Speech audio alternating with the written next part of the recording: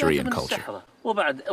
They believe she came from the far desert, and she is for sure from Marib. They feel honor because Queen of Sheba from their land, from their hometown.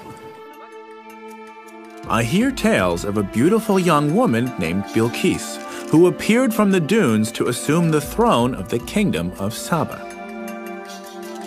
To the sheikhs, there's no doubt that this kingdom here in Marib and the biblical land of Sheba are one and the same.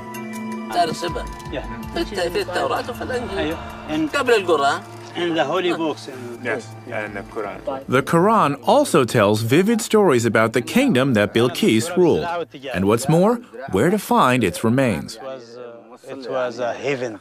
Saba have 2 heavens. The sheikhs explain that the land of Saba is described in the Quran as land of the 2 paradises. The name comes from 2 oases created by a massive dam the Sabaeans built here in Marib, a dam whose ruins, they tell me, can still be seen nearby. It sounds like I need to go to see this dam and to explore Marib further. Do I have the permission of the sheikhs to do so? هل يستطيع أن يعتبر أنه لديه تصريح من المشايخ يتحرك بمارب حيثما يشاء؟ هذه تعتبر سير مع الجنبية يمنية.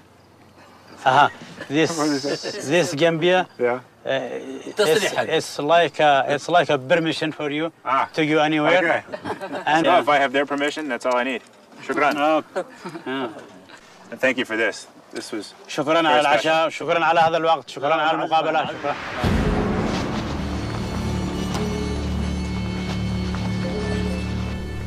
My evening with the sheikhs went over very well. Not only did I gain their permission to explore their land, but the stories they told me about the Queen of Sheba have inspired me. Now, my goal is to search for archaeological evidence to support their stories. I've arranged to meet archaeologist Zaydun Zaid at the Marib Dam to tell me more. So this is one of the towers of the Dam of Marib. Yeah, this is the north tower, that's right. Where's the other one? The south tower, just ahead of your eyes, that part, you see it? There, the south one. There. So there was a wall going The between dam's wall stretched from where we're standing all the way to the south tower, over 2,000 feet away. That made it about twice as wide as the Hoover Dam. The water it controlled was used to irrigate the valley below, supporting an estimated 35 to 50,000 people. This really must have been a lush green valley. Well, as you can see now, it's still green. And you can imagine at that time, it was much more. Yeah. The water which was coming out of here was supporting at the 2 sides of it something like paradise. 2 at 2 sides of them, one at the right, one at the left. I've heard about this. So this is the left paradise and the right paradise. Exactly. That's it. The dam worked by collecting runoff from the mountains and then channeling the water into sluice gates on either side of the 2 towers. The gates, in turn, led to canals that branched into the valley below, creating the oases that gave Saba the name Land of the 2 Paradises. As Zaydun and I make our way to the South Tower, I ask him what led to the collapse of this incredible structure and the civilization that built it. There's 2 theories about it. One which will say that the dam was destroyed by a strong earthquake. Zaydun says that an earthquake may have toppled the dam, or an unusually heavy rainy season could have damaged it beyond repair. Of course, to the other factor. In either case, the march of history also played a part. From land to sea. A shift in trade routes away from their territory had already dramatically weakened the kingdom, and they were unable to recover from the loss of the dam. What I've seen so far supports what I've heard about a flourishing civilization. But what about the queen? It's thought she would have reigned in the 10th century BC. So here we are, Josh. Wow. What I was talking about. Does the archaeological evidence here date back far enough? Well, the construction of the dam went through different phases, and what we are looking, in fact, at the latest of it. Well, inscriptions on the tower are written in the same Sabaean script I first saw in Ethiopia. Though they date this phase of the dam to the 7th century BC, after the time of the queen, Zaydun tells me that this is only the latest construction. Its origins go back far earlier. The Sabaeans continually updated and improved their dam over centuries. The Sabaean civilization managed to block this canyon in 1500 BC. So they finished building the dam at that point. But the history of damming using water goes back up to 3200 BC. If this is true, the Sabaean civilization in Marib would have existed at the time the queen made her journey to Jerusalem. In fact, it would have been thriving. All that remains is to find her, and Zaydun has an answer for that, too. So it would make sense that somewhere in this region is a palace, and perhaps a queen. A queen with a temple. Is that true? Is there someplace around here where that exists? Yeah, exactly. The temple of the Queen of Sheba. Right here? Right here. My search for the Queen of Sheba has taken me across the world and thousands of years back in time. In a religious archive, I heard the stories of her journey to Jerusalem to visit King Solomon. In Ethiopia, I learned that frankincense could have provided her with the wealth she was famous for. Here in Yemen, I discovered that she and her civilization appear in the Quran and in the oral traditions of the local people. I've now come to the possible seat of her civilization, a sand-swept temple that bears her name, Mahram Bilqis, the sanctuary of the Queen of Sheba. To learn what it reveals of the Queen, I'm meeting up with another extraordinary woman. Marilyn Phillips Hodgson of the American Foundation for the Study of Man has been excavating here for nearly a decade. It's a pleasure to be here. Before we explore the temple, Marilyn and I must pay our respects to the sheikh who watches over the site. Sheikh Marzouk and his sons keep a close eye on the Mahram Bilqis, the centerpiece of their heritage, and they want to be sure of my intentions. I'm grateful that the sheikh is welcoming me because he's packing a lot of heat. My explorations here in Marib have attracted some attention, and while I have the blessing of the tribes to be here, I still have to tread carefully. After some friendly diplomacy, we're given the go-ahead to explore the temple grounds.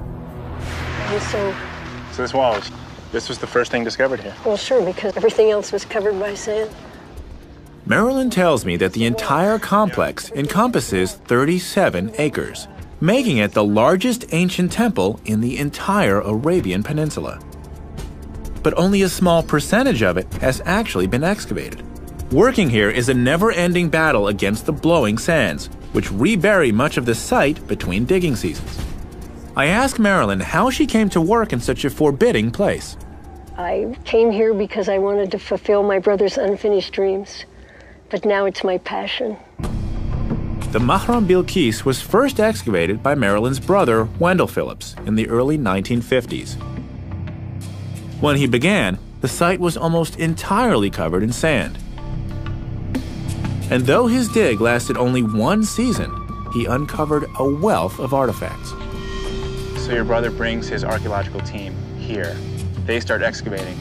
What happens? They found many, many exciting, wonderful treasures. One of the greatest is, I happen to have a picture here to show you. Oh, yeah. It's every Yemeni has a picture of it because it's on the 50 Rial note. Wow. Wow, so this was such an exciting find that they actually put it on their money. That's right. More than 4 feet high warrior. One of the rulers of this great area. That's impressive. It is. The statue that Wendell Phillips found is considered to be one of the masterpieces of Sabaean art. It depicts a ruler called the Mahdi Karib, complete with a jambia at his waist.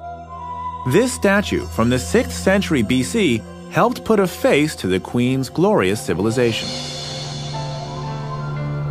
Unfortunately, Wendell was never able to finish his work. Tribal strife forced him to flee Marib after just 4 months on the site. He didn't want to leave. It was a terrible heartbreak. They left all their cars, all the artifacts, everything remained behind. So after making these world-class discoveries, he has to flee for his life? Yes. So what happens to this site? It filled up with sand, and only the great pillars showed there. And the Awam enclosure, the Great Wall. This space that we're sitting in now, 18 feet above us, was all sand? All sand. Wow. Nearly 50 years passed before Marilyn and her team were able to return to Marib. Since work has resumed, the Foundation has unearthed much more of the site. This is like the Library of Congress, then. Yes. We're joined by the assistant site director, Yemeni archaeologist Abdul Ghalib, who shows me some of their recent discoveries. So anything that had to do with daily life or was important to them, they put on these stones. They built it here. The Mahram Bilqis is literally covered in inscriptions from top to bottom. The elegant South Arabian script that I've seen throughout my journey adorns nearly every surface of the temple. This inscription talking about social, economic, and about the tribes, the names, and what they believe, Abdu tells me that all aspects of daily life were recorded here, from ritual dedications to social and economic histories. But the lower parts of the temple for different And the kings. Foundation's team has only scratched the surface. So Below this? below this.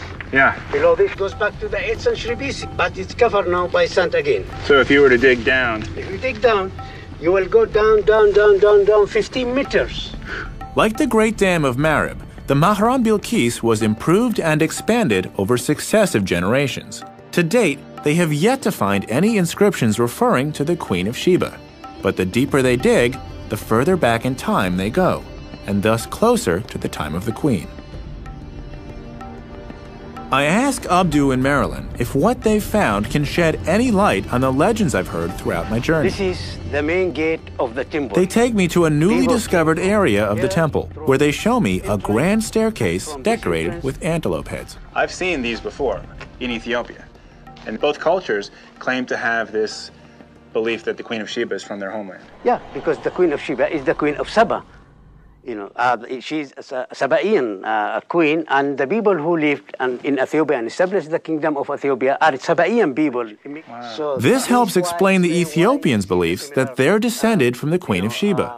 In a way, they are, or at least from her civilization. Why you see the similar decoration and Writing. language, and writing. So that this was the center. I mean, actually, we're standing at the center of the Sabaean civilization. Yes. And if the Queen of Sheba, which sounds like it, if the Queen of Sheba lived here, then her influence would have spread throughout her domain, and that, you said, went into Ethiopia. Exactly. And that's why they believe that she was their queen as well. Yeah, that's right.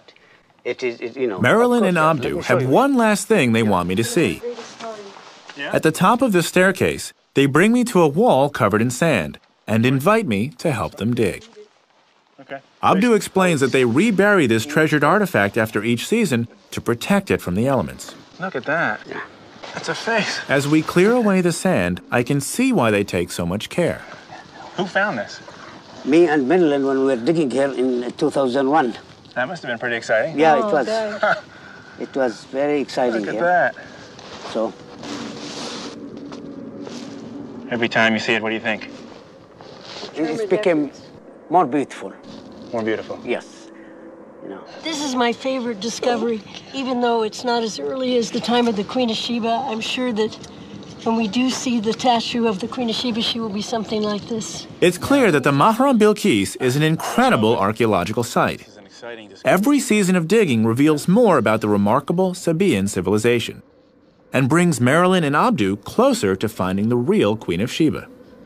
She speaks to you. She says keep digging. Yeah, we'll keep digging. And to think that just by digging another 10 meters, you could come face to face with the most famous queen in the world. Yeah, somewhere we are going to find the Queen of Sheba. So you don't believe it's a question of if, but just a question of when? It's a question of time and a question of work. So we're going to find her here. My mission to uncover the real story of the Queen of Sheba has been a success. I haven't found her yet, but I have found her civilization and learned firsthand how she became so important to cultures in both South Arabia and the Horn of Africa. Perhaps Marilyn and Abdu will find her here, and perhaps